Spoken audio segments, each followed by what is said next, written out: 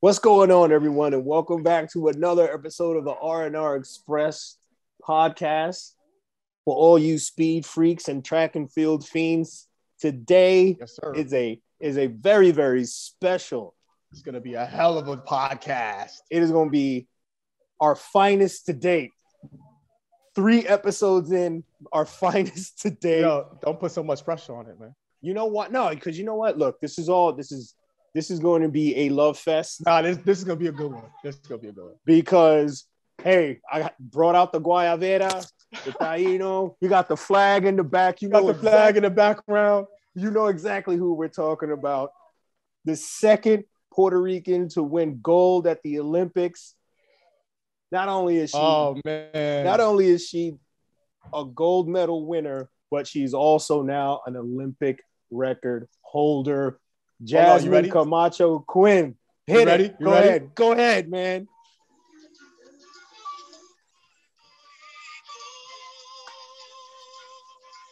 Come on. Yo, it had to be played, man. You already know the party's going to come out. Yes. Shout out to Jasmine Camacho Quinn, man. Oh, man. Have you seen the videos? Have you seen the reaction videos online? Oh yeah, man. Oh my goodness. I'll tell you what, man, I was getting emotional watching them. Did you see the one in the streets? Which one? Because I saw a few. I think it was that. It was obviously it was at night, but it was just a whole bunch of people, and then she won, and they went nuts. Did you see her family, yo? I didn't see the one with her family. Yeah, yo. Oh man, this is gonna be emotional. Yeah, this is gonna be good. And I mean, like, this is gonna be a good one, man. We're gonna be talking about some. We're gonna save that for last. Yes, very much. We're not gonna start out hot yet, but nah. But I mean, there's a lot to get to. There's a lot to talk about. There is some great track and field over the last couple of days that we want to catch up on, and we are going to start at one of the most incredible performances by an unknown in one of the most probably the popular race at the Olympics, the men's 100-meter dash. Marcel Jacobs representing Italy. You talk about throwing a ball from left field, yo. Whoa. Like I did not expect that. Whoa. I keep watching the race, and I mean, he's not he's not an ordinary runner. Like, if you can look at him and look at everybody else, it's different, yo. He looks like a football player. He looks like a bobsledder, like something like that. Right. That's what he looks like. He's very stiff, and to me, that's like a power runner, yo. Like, he's a yes. It's all strength. That's all like. Man, I wonder what he squats. Whole bunch of lots. Lots of plates. Lots of plates. He's. I mean, that was from left field. You know, and here's the other thing. What, like, one of like the subplots of the final. We'll just start at the final, work our way back. Is the guy from Great Britain who false started. Oh my goodness! To qualify for the Olympics. Oh, they put him on the team, and he false starts in the final. Yo, I know what that feels like. Ooh. I false started my first 4x1 race as a freshman on varsity. And I cried, and Diaz looked at me like, what are you crying for? I was like, yo, I know that hurt, man. That had to hurt. And you did it at a final of an Olympics, and you were one of the favorites. Yeah, and your country put you on the team. Oh man, I feel that's tough, man. And then what was it? His teammate, what, in the semis or in the prelims? Also false started. Oh, yo. That plane ride home must. But to be honest, not really. Any of the big countries really are having a great Olympics, man. Because U.S. really is not. U.S. is not also having a great Olympics. Well, track and field Olympics. What there's the bright spot for the Americans in this final was homeboy that came in third place. Or he came in second place. Curly. Curly came from the 400 down. And they were trying to convince him not to run. And to run 100. Like, explain how drastic of a change is that coming from the 400 down, especially at that elite level. We're talking about pace. Mm-hmm. It's not the same pace, man. It's mental. 100. I mean, the 400 is definitely a race plan. Like, you got to have a race plan, right? Mm-hmm. The 100 is more of going through the motions, right? Going through the motions, block clearance, drive phase, max speed, deceleration, right? Those are basically, you get in your head and you're going. The 400 is tricky because it's race planned, right?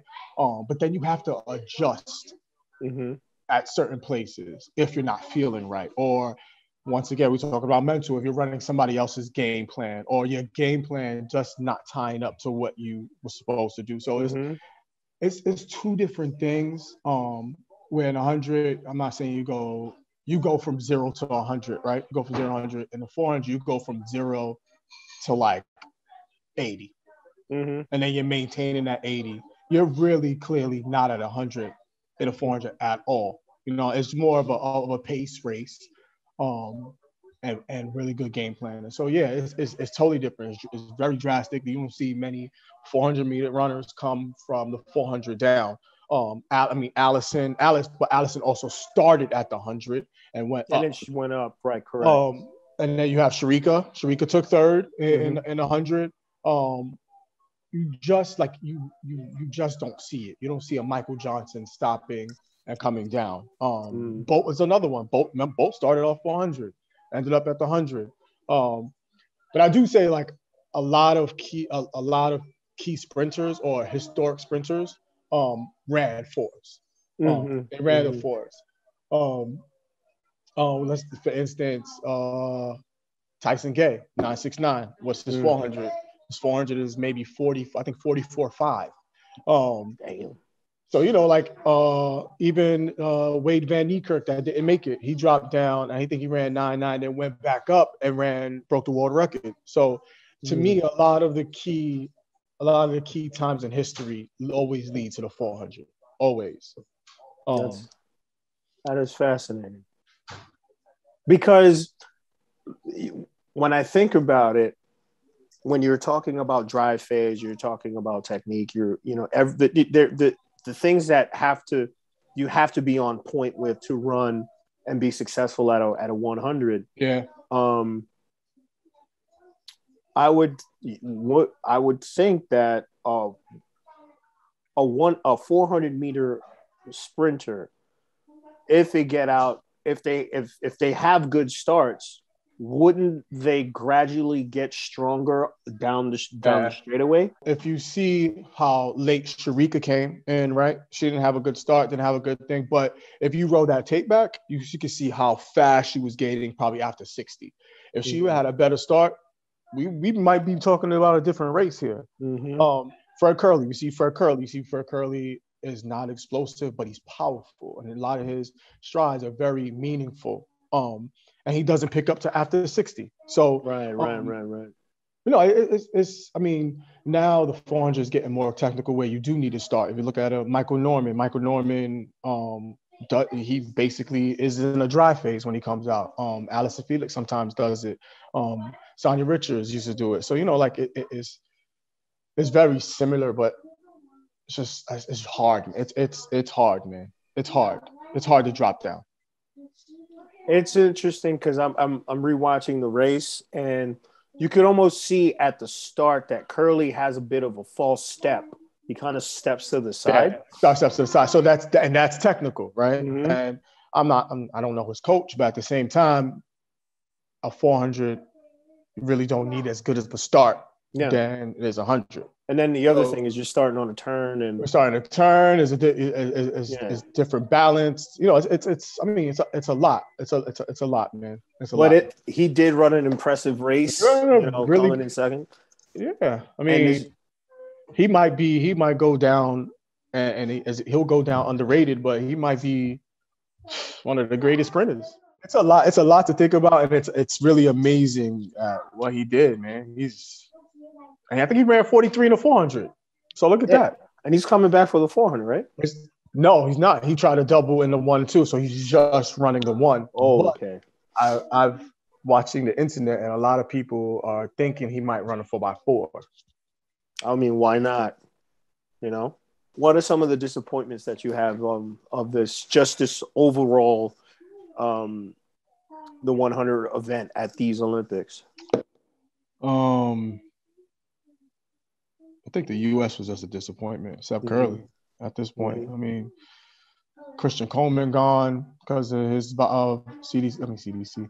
USADA violations. And then Noah Lyles didn't make the 100. And then Bromell coming here and not doing anything with having the fastest time in the world. I mean, you can go on and on. Even not Ronnie Baker wasn't a big disappointment. He did make a final. But that was like, I mean, a lot of people thought that he would be up there or even win it at this point because how well he was running before the Olympics. Because he beat Bromell. He beat Bromell. He gave Bromell his first loss this year. So, yeah, I mean, I'm very surprised in the Japanese in a 100. Nigerians, watch out for their 4x1. Yeah, that Enoch. Yeah. Okay.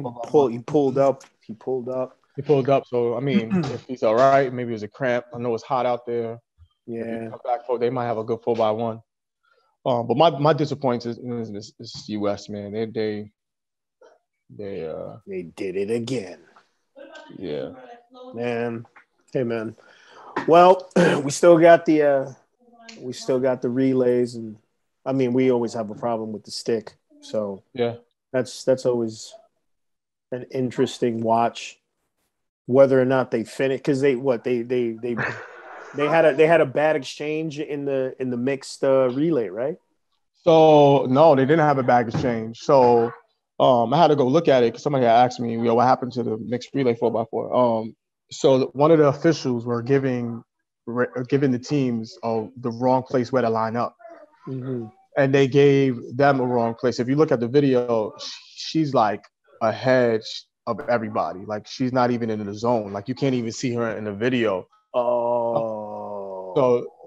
So they had disqualified her, and then they protested that that's what they were given. So they went back and they found that two other teams also were told the same thing. So they reinstated them.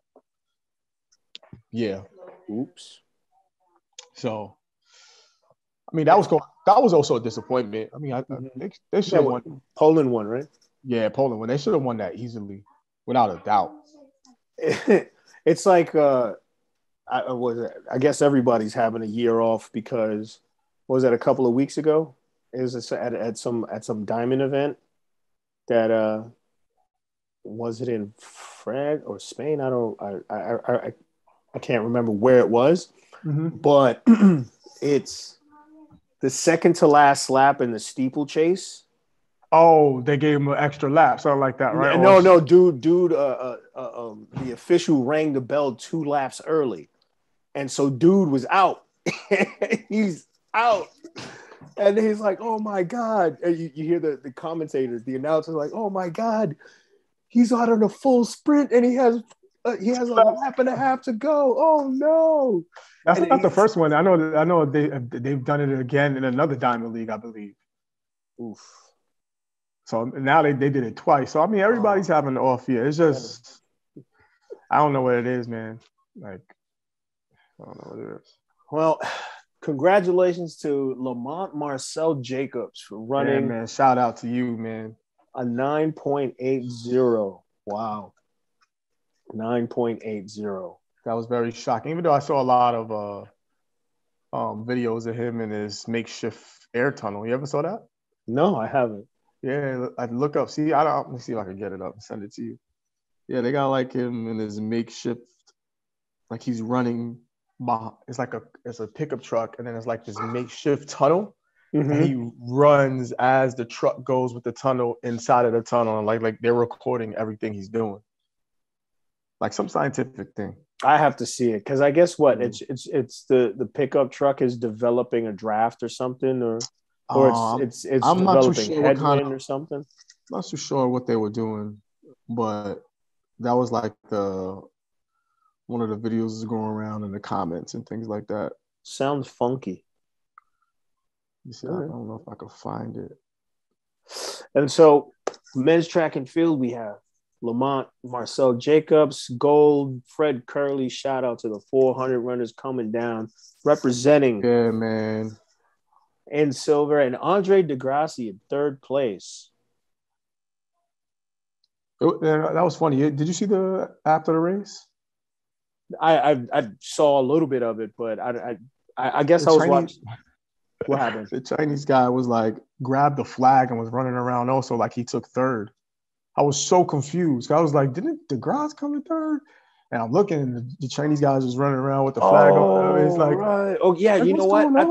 I thought because I saw one of my friends. I saw one of my friends post on Facebook. He was like, a Chinese man ran 9.89 in the 100. Times have changed.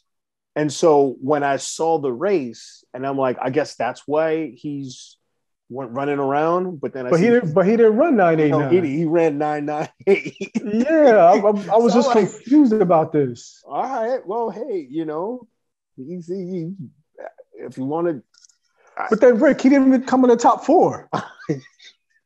That's why I was trying to why is he doing a victory lap? What's going on here? Did he take third or second? Let me look back, and I'm looking at it, and I'm like, yo, he took dead last. Yeah. You had a DQ and a DNF, and he was, he probably would have. I don't know what he was thinking. But hey, man, you get excited. You got the Olympics. Get excited. Do what you got to do. I mean, I guess. I mean, I would have got excited too. I would have took the American Puerto Rican flag, and you're gonna have to take me off this track. Yeah, well, you know what? Then there's like, hey, man, you came in 6th place. That's right. That means Here's my participation medal, please. He's like, only 5 people beat me. In the world. In the world. In the world, Craig. In the world. Not the city, the world. Talk about the world. Damn right, I'm going to take my victory lap. Oh, my God. Can you say that? No, you can't say this. Let me take my victory lap.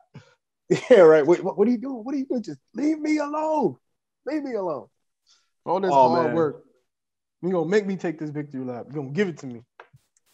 Let's move on to the field, where we had one cracking long jump final. Will be, our last night. It was very compelling to watch. We had Javon Harrison came in 5th. It was all very, very entertaining to watch. Yeah, at least in the top, the top 6. I'll probably go back and watch it. Yeah, the top 6 was. You had some really good jumps. You had some close calls. The Cubans came out. Juan Miguel Echeverria, and he's one of the favorites. Yeah, Juan Miguel Echeverria and Mikel Masso. Mm-hmm. They came out like gangbusters. I think they jumped they led from the beginning. Shout out to Cuba, man.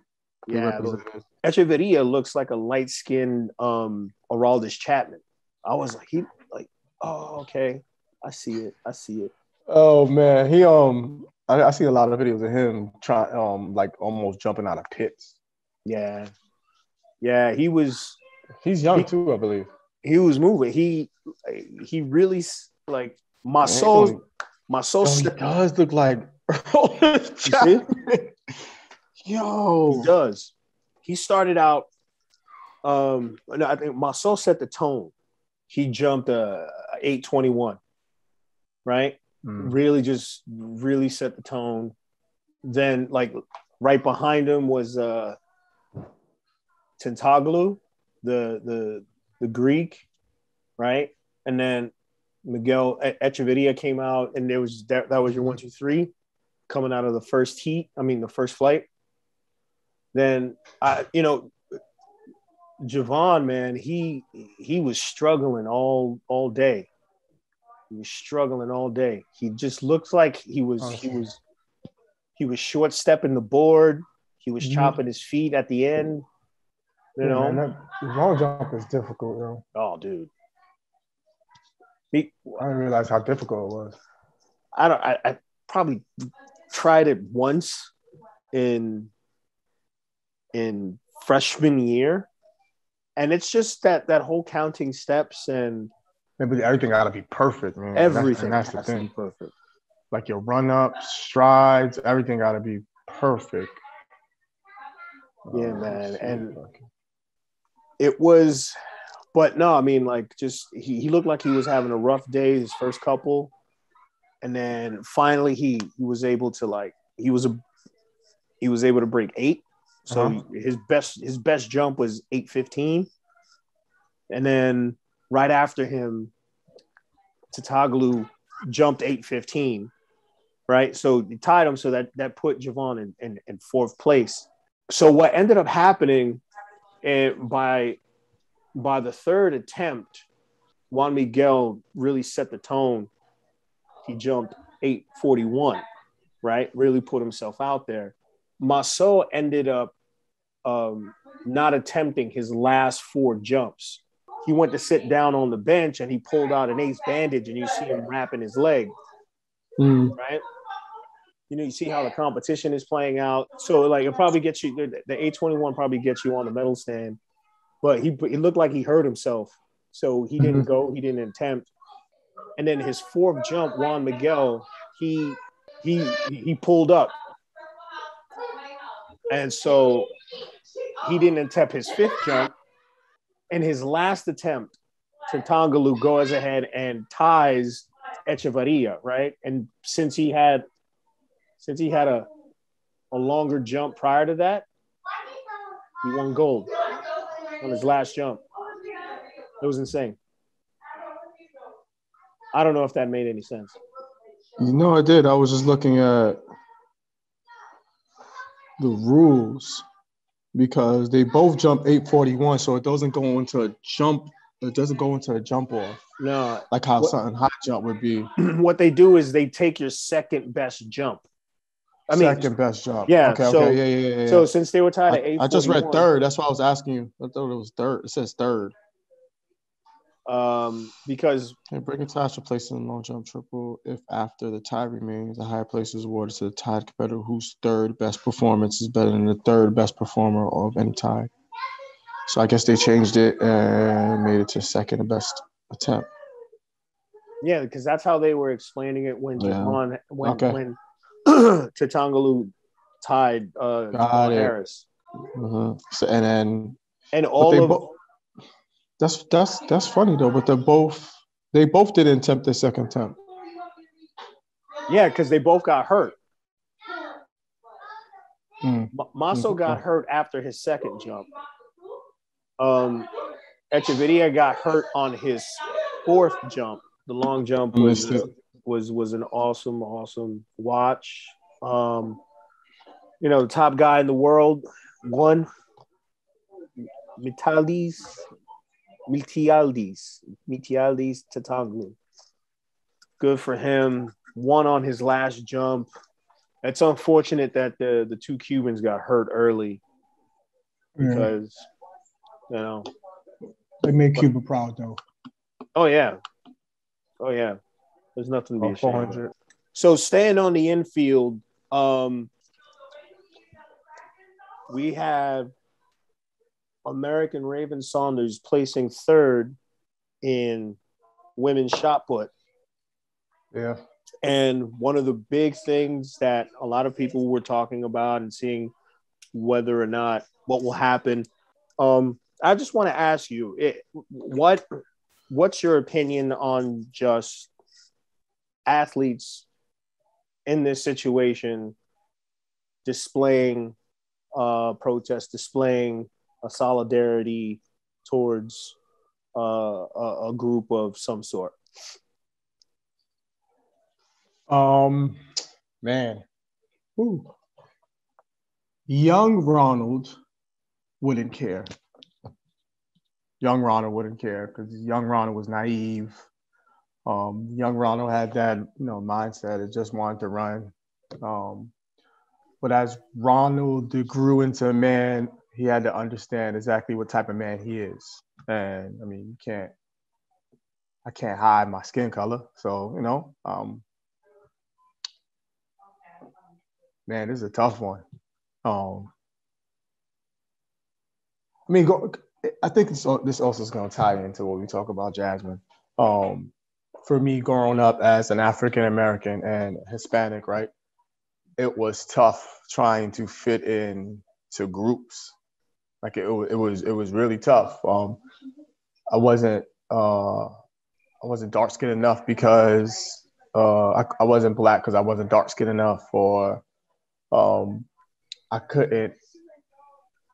wasn't Puerto Rican because I couldn't speak Spanish, and I didn't look like anybody else. So it's tough, man. It's tough because then you don't want your medal to be taken away from you, but then you have to really ask yourself, but what's more important? So older Ronald would speak up. I've been a teacher also. So I taught eighth graders. And I was at a point where I was teaching at that time where I was when Michael Brown got shot. This was in Yonkers. So, we had, urban kids, man, that they're also being targeted for these things, man, and as you grow up, you start to understand who you are when you ask certain questions like, how old were you when the cops pulled their gun on you? So for me, it would have been important if I would have gotten that podium and stood up and displayed what I'm going through every single day. So that's more important to me. Like, I don't care about a medal. I want my kids to, see their fathers having a voice and being understood at the same time. So, I think it's just, you got to really think it wasn't more important to you. And the more important to me would be standing up. My opinion is everybody has to answer for themselves, right? Like you were saying, like you feel like you would have to, and everybody has to do what they have to do, what feels right to them. Mm-hmm. And for me, it's like I know I wouldn't do it because it's funny that you talk about growing up and not being, black enough, not being Puerto Rican enough. I mean, I growing up being called white boy, I mean, whatever, not being Puerto Rican, not speaking Spanish. And what's funny is when I was growing up, I actually got scared out of speaking Spanish. Like I say, anytime I would talk, I would try to speak Spanish, that it would, I would be made fun of, and I'd be ridiculed. It's and even to this day, like I'll try, but it's just, there's just the version that I just don't want to sound stupid. And one of the things why I wouldn't display any, because there's you talked about your young self. And, you know, for me, dealing with that, and especially growing up in the Bronx, at the time that we grew up, and where we grew up, and it was difficult. And luckily, you know, we had families that cared for us and wanted the best for us, and they themselves worked hard so they can provide for us. And you know, the only place that I could find peace was the football field, the baseball field, the track, right? It's just, this is where nothing else matters. It's just the task at hand. It is the game. It is the race. And, you know, that was my peace. That's where I felt nobody can tell me about my skin color. You know, you can tell me about my result. View me by my work, because if I'm going to be around people that carry cultural measuring sticks, I'm never going to measure up, you know? And that's why I keep quiet on things. But at the same time, I think deeply about stuff. And, you know, and my family being, you know, socially active, you know, and also being elected officials, you know, you understand, you come to understand that, you know, it's not about this, you know, it's about this, you know, it's your work, you know, it's again, that whole thing about being held accountable and everything. So I can't be mad at people that feel that they have to do what they need to do, but at the same time, you know, just, you know, deal with the fallout, deal with the outcome, deal with those things, because it's not just enough just to throw your hands up or, you know, make a gesture in some way or another. Because if you're not working off the field for the people that you say you're representing, then who are you really? You know, you're taking this opportunity to do yourself, and you know that there are people out there that do it for themselves. You know, and there's others that are actually genuine about it. There's others that let their let their performance speak for themselves on the field. But then when they're off the field, they're working very, very hard behind the scenes, you know, with community groups and doing everything like that. So I think it's just, you got to do what you got to do, you know, everything, you just got to be prepared for what's coming. Right. And I think that's fair. That should be fair. And anybody that wants to disparage that, then what's the point of having an opinion about something? But what's crazy is we have come this far. We're still having these conversations. And it's like, when is this gonna stop? When or and I think we sometimes, at every generation, you know, we disparage the past.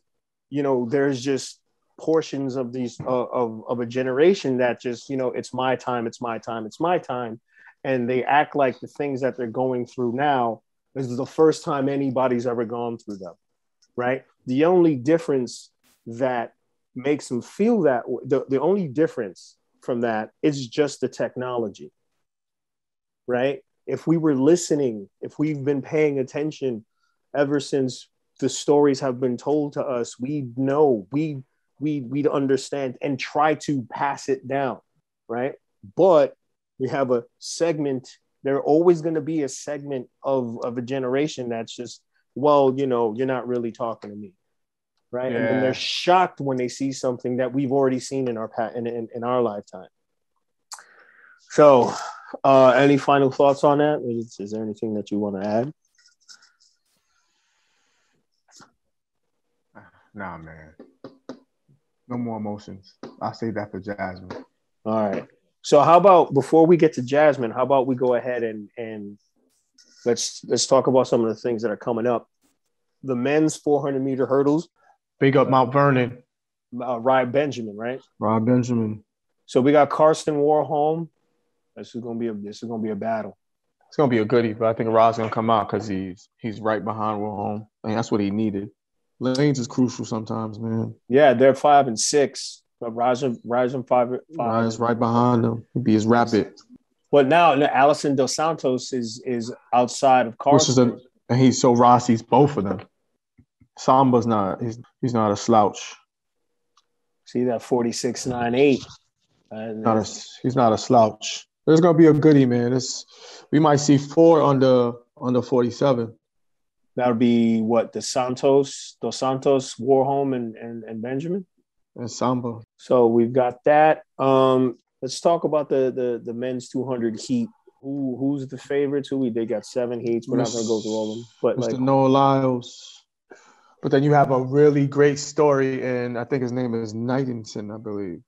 17 years old. 17 years old, ran 19.8. What? 17? 1984, only 17 years old. 1980. Wow. Young boy, yo. 17? Oh, he's 17. How does that happen? I don't know, man, but... Yo, how come you couldn't do that? Yo, shut up, man. I ain't taking enough steroids. Oh. No, I think his dad coaches him, I believe. And who's his dad? I think he's a junior, so I think they might have the same name. Mad. He looks so young. He's the truth, man. Yeah, and his birthday's a couple of days before mine. He's the truth, man. As a coach, when you look at him, man, you see him run, you're like, yo, a couple of more years into him, you might see the first one under 19, man. Wow. That is wow. Only in the right hands, yo. Yeah. He's raw. Yeah. Like, you can see how raw he is. There was a lot of guys that ran some crazy times when we were in high school, right? Mm-hmm. Like, I mean, and in different events. Yeah. Remember that miler? It was from Virginia. From Virginia. What's his name? Alan Webb. He broke 4 minutes in 4 minutes in indoor, right? And then it was just whatever happened to him. He went on to Michigan, and then he went pro. I mean, he dealt with injuries and things like that. I mean, is it worth being that fast so young? I mean, but you know what it is, Rick, also? Sometimes the college system can also mess you up. That's also true, yeah. So when you put that into factor, right? And this here is a new thing now. Mm-hmm. We're seeing it a lot. Noah Lyles is another one that we just talked about. Mm-hmm. Right. Straight out of high school, did his thing. Allison Felix was probably one of the first ones to do it, right? Right. But the way that she got groomed is how it should be done. Like, she didn't come out bursting like her first year or maybe a second year. I think she didn't finally hit to like maybe her 3rd or 4th year. And that's, that's kind of like when you kind of mature at that point, you know what I mean? Right. Like, you start to understand yourself and things like that. So with the right person, man. I hope he does well, man. I hope they really take their time with him. Yeah. Like I said, in the right hands, it could be something special. And, because Boat was another one we can even talk about as far as, because he was young. And, having a good coach to say, hey, I don't think the 400 is working out. Maybe you should drop it down and try it there, because I don't think it's going to, I don't think you're going to succeed in that. And then, dropping down, and all of a sudden, I think his first 100-meter race was like 9.8, which was crazy, because I remember having this conversation with T.A. About it. Like, it was out of nowhere. I think his fastest time before that was maybe like 10:13 or something like that, 10:08. I don't know. It was something crazy. Doesn't that out of nowhere sound like somebody we know? I mean, Villanueva running 158, destroying our possibility of a Nationals 4x, man. You know what? I'm not talking. Anyway, so yeah, like it's all depends on who you with, man. Because Boat's coach was a genius. Like, even his last year, like, I always tell people watch I Am Bolt, the last his last hurrah. Like it gives you a good understanding of how important a coach is. All right. Well, we have a lot to go through. I mean, there's a lot of this is where the nitty-gritty is coming down. We've got the talked about the men's 200 meters. Tomorrow morning we have back to back. You got the men's 200 meter semis, then you have the 800 meters women's, and you have the 200 meter women's final. So there is a lot of excitement. There's a lot of fun stuff to watch tomorrow morning. So, but and we'll get to that the next time we talk, which would be Wednesday. So the episode will come out on Thursday. So, and then we'll from there we'll talk about the men's 400 meter hurdles. But we cannot finish this episode without talking about the queen of the 100 meter hurdles, Olympic record holder, Jasmine Camacho Quinn. Man, did you see that race? I did. I was in that race, man. She did it for all Puerto Ricans, yo. Damn right. She did it for all Puerto Rico. Before we get to that, man, because I know that's going to be very, and we kind of sort of touched on stuff like that earlier, but I mean, like her performance this Olympics was absolutely dominant. You know, from the heats to the semis she was on another level. And when you look at Kendra Harrison, she was right next to her. Kenny Harrison. Mm-hmm.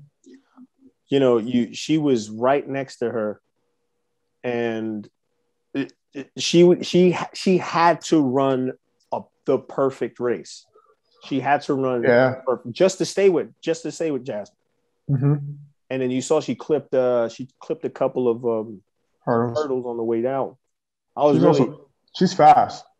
Yeah, her foot speed, I think she runs a good 100 too. She's fast because I think you can see in one of the races, she slowed down like the last hurdle and chop step because she was going too fast. Ended up going over it.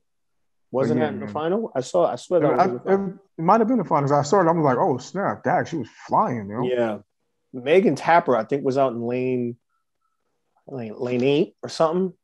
She looked like she had a good chance, but. Yeah.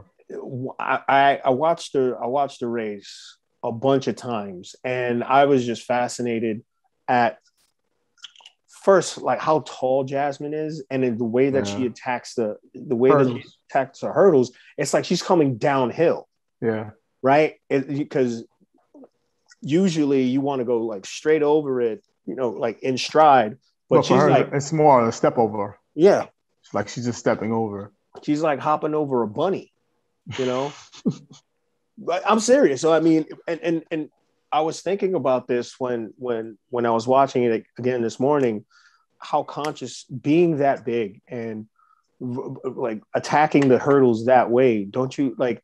It would have to be. You'd have to be like super conscious about your dragging your leg over it because it's or even just getting your leg high enough. Yeah, just cleared over the hurdle. Yep. You know, because she looked like she was jumping rope. Yeah, man. I mean, holy hell. That was a good run. And I felt that, man. My family's like super Puerto Rican. Yeah, right? Man. And if my mom and my sister were going, you know, ape shit, watching, you know, 3 guys in the 800 heats, right? And my sister wasn't feeling well. My mom went to bed, and it's like, oh man, if they saw that race, oof, it was so, and it was a statement race too. It was just, I mean, statement race. Oh man, it was just, and then you saw that when she took the podium, she had the flor de maga in her hair.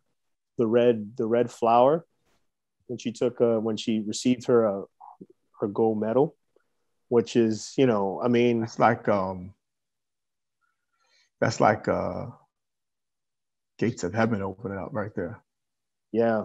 That's like a symbol that you are with us, or you're part of us. Like I said, this for me, man. Oh man, I can't even describe it, man. Like I can't. I think it would have been a lot more crazy if I watched it in person or like watched it live. I think I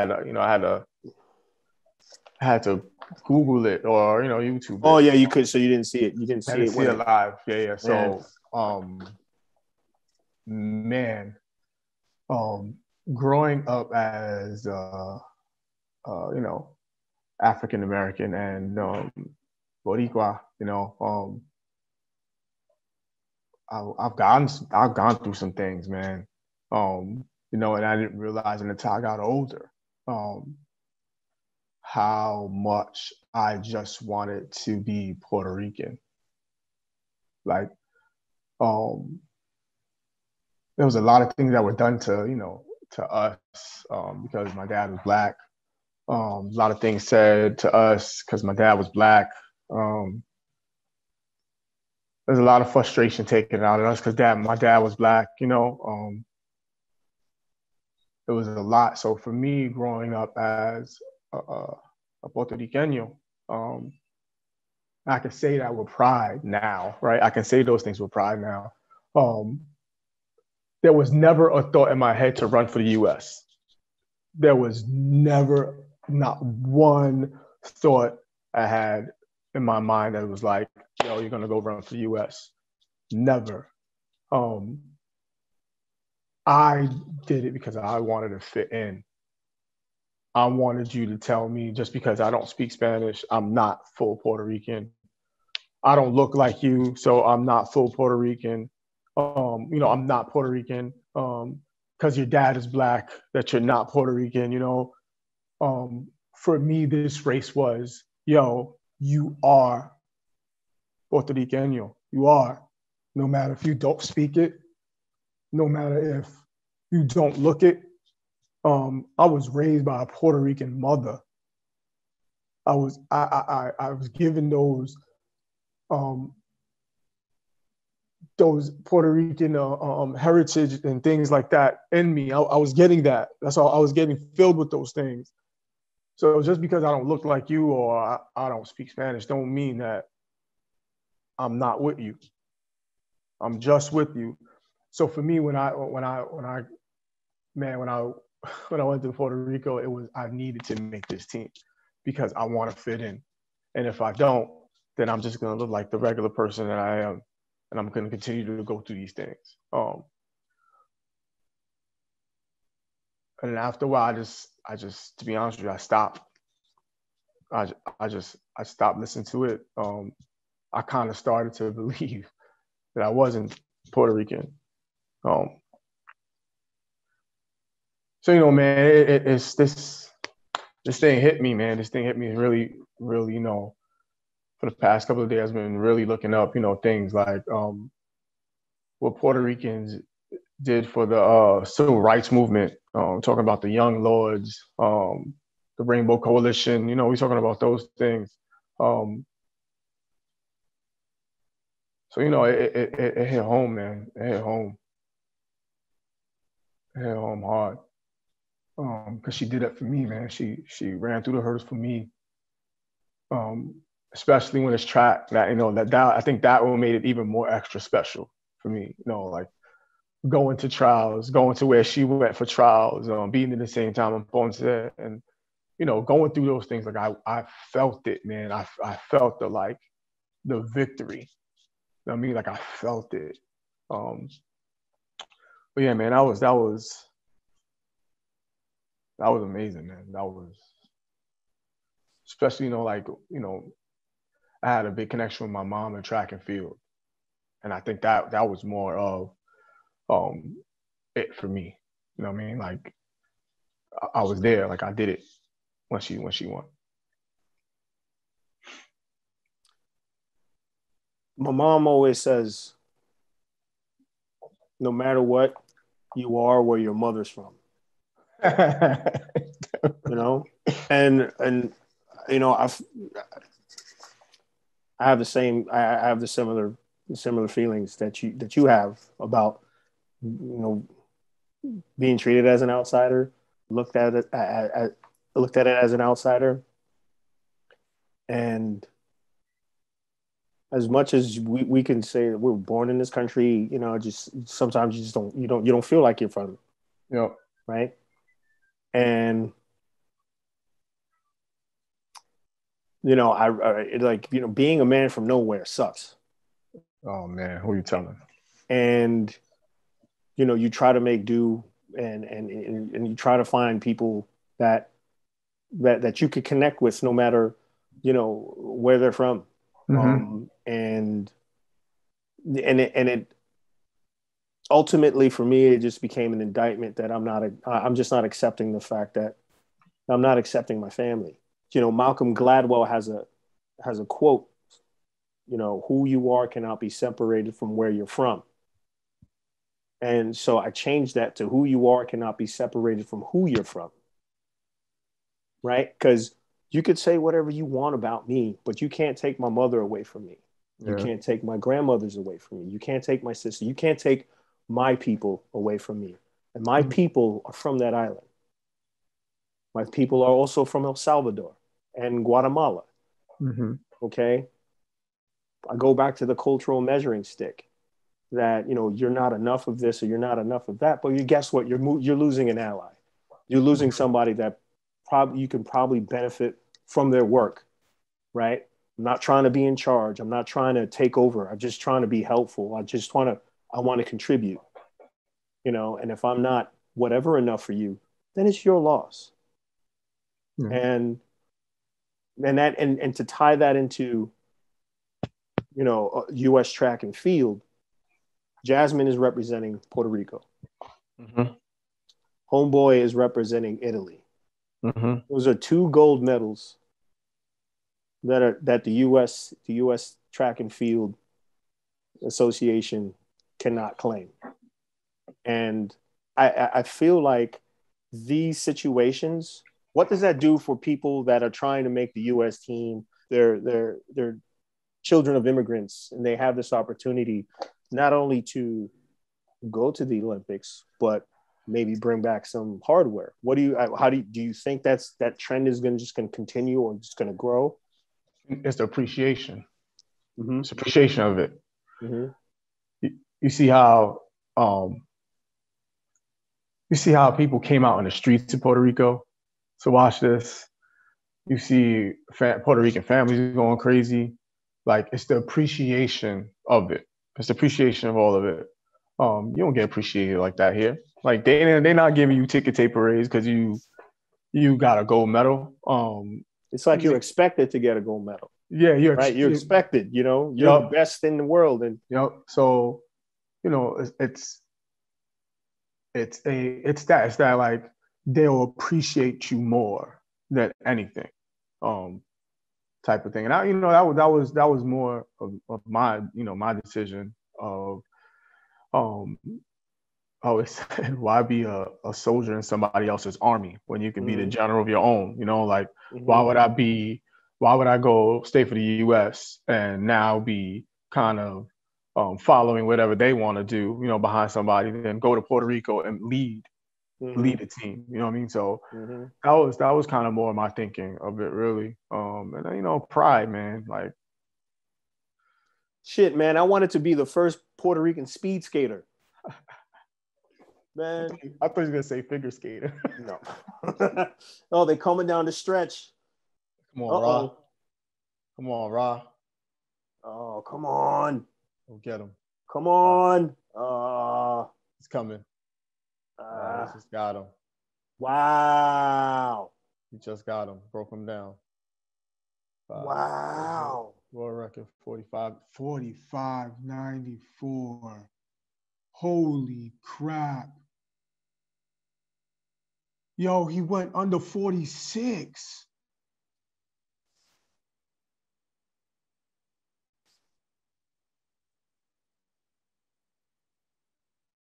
Yo. I think on that note, we can end. Yeah. We can end this. Wow. Holy hell. I Wow. gotta let this sink in.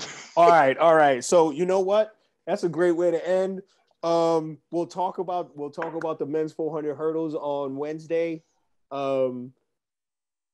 Yeah, man, that was insane. Oh, okay. So, anyways, look, everyone, thank you for hanging out with us. We'll see you on the next one. A lot more to talk about. Shout out again to Jasmine. Shout out again to Marcel. And yeah, wow, that race. Okay, peace out, everybody. Yo, he went under 46. Yeah. Yeah. Okay, that was my last words. Okay. The world record is like, yeah, that's okay. You know what? Look, okay. Yo, right now, yo, I'm shaking. Yo, that's amazing. Just oh, snap. Yo, they blew out the field. There was nobody in sight. Holy hell. Yo, that was the greatest race I've ever seen. All right, I'm out of here. All right, man. Everybody take care. See you on the next one.